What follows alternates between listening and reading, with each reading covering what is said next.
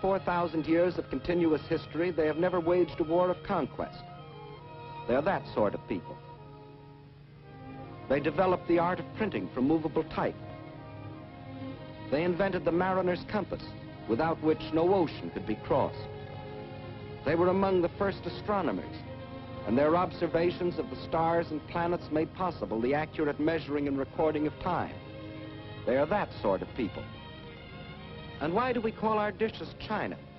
Because the Chinese invented the art of making porcelain. And as we all know, they invented gunpowder, not as a weapon of war, to celebrate their holidays and religious festivals.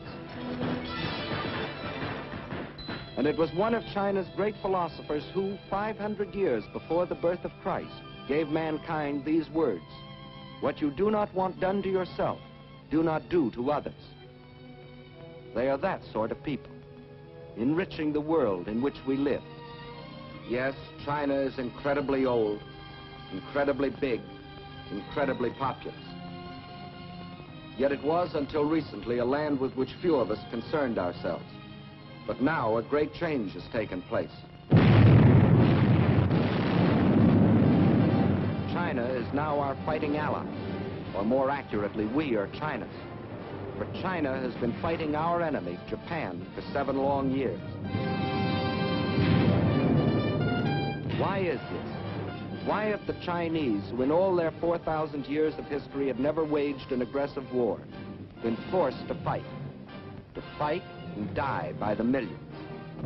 Because China is land, 4 million square miles of it. And because China is people, 450 million of them. And because Japan had a plan to use them both.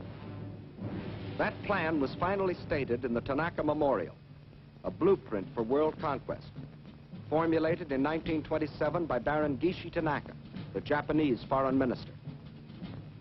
In order to conquer the world, we must first conquer China. Here was their mad dream.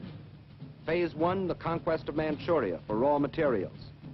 Phase 2, the absorption of China for manpower, piece by piece, so as not to arouse the rest of the world. Phase 3, a triumphant sweep to the south to seize the riches of the Indies. Phase 4, the eastward move to crush the United States. One fact was obvious. China was to be the giant back on which Japan would ride to world conquest, just as Russia was to be enslaved for German use.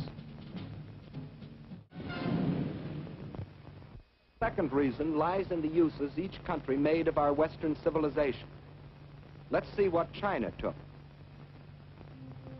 You will notice that this is a very old piece of film. Actually, it is more than 30 years old, and it shows a very great man by the name of Sun Yat-sen.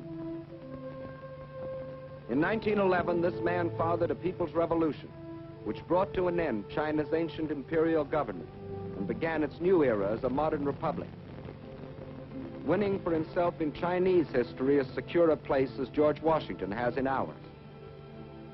And he and his followers chose for the cornerstone of their new republic Chinese words that echoed those of another believer in democracy. Of the people, by the people. And to make these principles become reality, they built more schools and colleges. They established scholarships so that their young men and women could go forth to the universities of America and Europe and bring back to their own country other Western ideas. And this new generation returned to China with new techniques of industry, architecture, science, medicine. They built more hospitals to free their people from the blight of disease. They introduced compulsory education. They laid down as essential 2 of the 4 freedoms for which we fight today: freedom of expression and freedom of religion. In 1925, Sun Yat-sen died, but his disciples, led by Chiang Kai-shek, carried on his monumental work. Their aim, the unification and modernization of China. Chinese industry was old-fashioned and inefficient. Transportation was slow and inadequate. But now railroads began to link the great seaports and river harbors with the inland cities. A network of highways began to stretch beyond the railroad lines.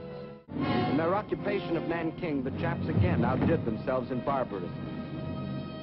The helpless populace was trapped by the city walls and could not flee. The Japanese soldiers went berserk. They raped and tortured. They killed and butchered.